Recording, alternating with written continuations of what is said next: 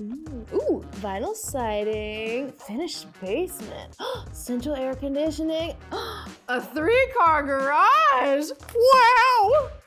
This home is definitely worth the price tag. Hi there, welcome to the Red Desk, my home away from home and your home for all things real estate. Today, we're going to talk about a process that dictates so much of the housing market. No, not mortgages. That's a different episode. I'm talking about home appraisals. Whether you're a buyer, seller, or getting your house refinanced, appraisals are always a big deal because getting a poor appraisal can be real bad news for everyone involved. If you're a buyer, an appraisal under your offer price could mean that you can't get the loan you need. If you're the seller, you risk the buyer backing out. And if you're looking to refinance, a home appraisal will directly affect how much you can take out for that new open concept kitchen you had planned. Fortunately, there are ways to make sure you get the best appraisal possible. Simply put, an appraisal is just a professional estimate of the value of a home. They are scheduled with a third party by the lender, and they go like this. A professional will come to check out the property, note any issues or recent repairs, examine the home's livability, and compare it to similar homes in the local market to give an official estimate on what the house is worth. This happens after the offer, but before the house is closed. Don't get it mixed up. An inspection is not an appraisal, and an appraisal is not an inspection. It is recommended that before buying the home, you have it inspected, but it's not a requirement. The appraisal, that's mandatory. Inspectors, appraisers, so confusing. Think of it like this. The appraiser is assessing the value of the home, the same way someone on an antiques roadshow assesses the value of a family heirloom. So why should you care about what a stranger says about a property? Well, it's because that someone has got some serious influence. The impact of the appraisal depends on your role in this whole home buying thing.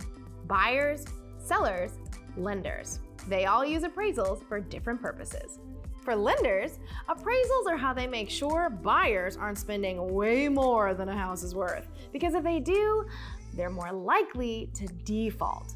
That's why buyers can't borrow more than the appraisal. It might be a bummer, but no one wants to get ripped off paying more for something that is way less. If you're a buyer, appraisals set how much you can borrow and act as a failsafe for making a really bad decision. If you're a seller, appraisers act as a sort of litmus test for your listing price. And finally, if you're refinancing, appraisals affect your rates and the amount of money you can borrow. All right, ladies and gents, still following along? It's time for some pro tips. First up, buyers. If you're a buyer and the house appraises for less than you've agreed to pay, you may find yourself having to bring more money to the table on closing day. Or you'll have to negotiate with the seller to drop the price to get the deal done. Tip 1. Be thoughtful and make a well-informed offer. The best defense is a good offense. Applies here. If you're in a seller's market where house prices are super inflated, chances are your appraisal will be lower than the offer. That's okay if you know that going in, but if you don't have a lot of savings, then you should make an offer that's closer to the home's true price. How do you know a home's true price? Well, that's something you need to figure out with your real estate agent.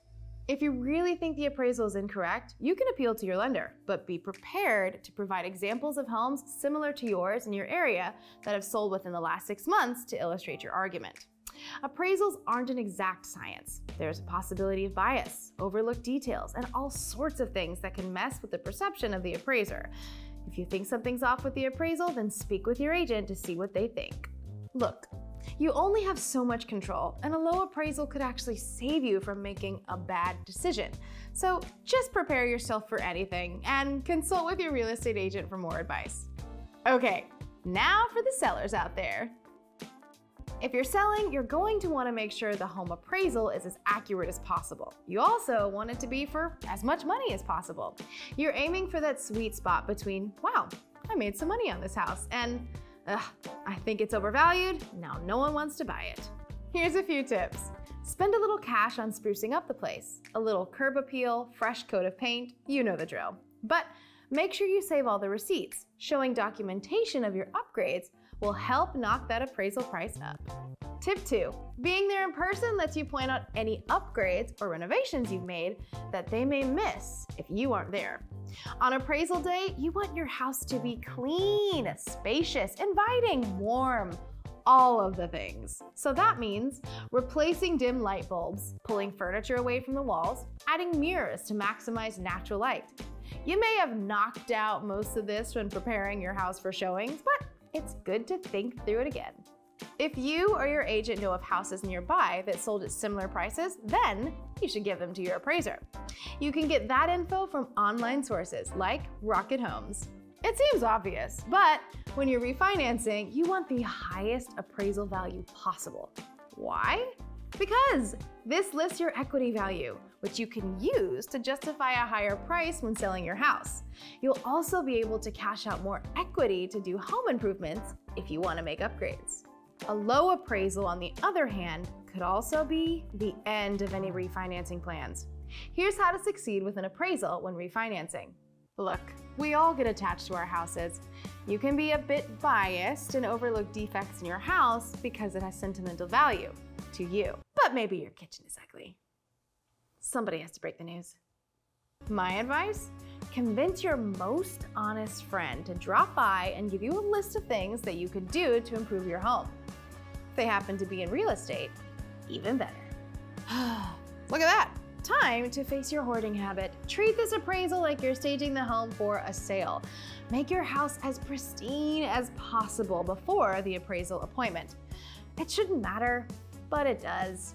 Image is everything. Again, the work you put in isn't always obvious. Did you install a new air conditioner? Replace a few windows? Spruce up your landscaping? Make a list, check it twice, and give it to the appraiser so they can consider those in their report. All right, you're officially as prepared as you can be. Not gonna lie, appraisals can be stressful, but just lean on your real estate agent if you got one and be as thorough as possible for your appraiser. You're going to do great, I promise. Oh, and hey, whether you're a buyer, seller, or getting refinanced, it's always a good idea to have a pulse on the housing market in your area. And the easiest way to do that is to use the tools on Rocket Homes. You can check out their property report that helps homeowners understand how much their house is worth and how it compares to similar homes in the area. Check it out at the link in the description. Good luck. Red Desk out. Thanks you guys for checking us out. If you'd like to see some more videos, you can click right here and don't forget, like and subscribe. We'll see you next time.